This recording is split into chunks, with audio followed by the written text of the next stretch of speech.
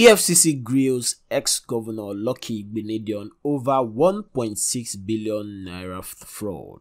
What's up, guys? Welcome back to Naija Trends HD. The former governor of Edo State, Lucky Igbinedion, underwent hours of questioning by operatives of the Economic and Financial Crimes Commission (EFCC) on Thursday. A source said the grilling interview was in respect of a criminal diversion of public funds to the tune of 1.6 billion naira. The former governor, who arrived at the headquarters of the EFCC at Jabi, Abuja around 2 p.m. on Thursday, was still being quizzed as of midnight. Shortly after his exit as governor in 2007, Mr. Igbinedion was prosecuted by the EFCC and convicted for corruption. But the new investigation, according to the source, who was not authorized to speak on the matter, was based on fresh evidence gathered against him.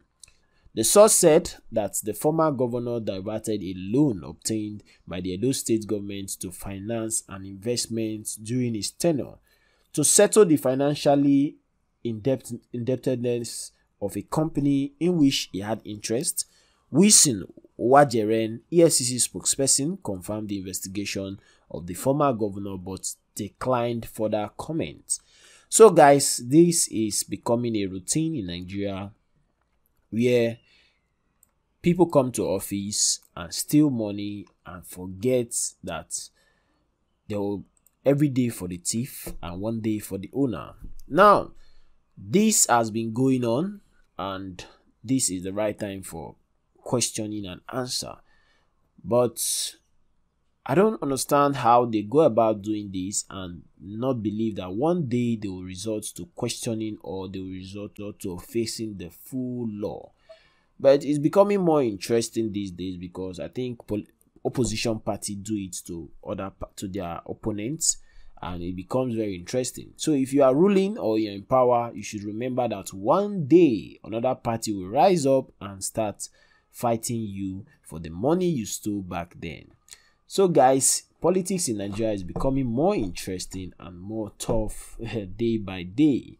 So if you are opportune to be in power, you should be very careful with public funds so as not to put your name or the name of your family in mud. Guys, what do you have to say about this particular issue? Igbinedion was the former governor of Edo State, and he ruled very well. Now, after his tenure, he entered into he was indicted for fraud.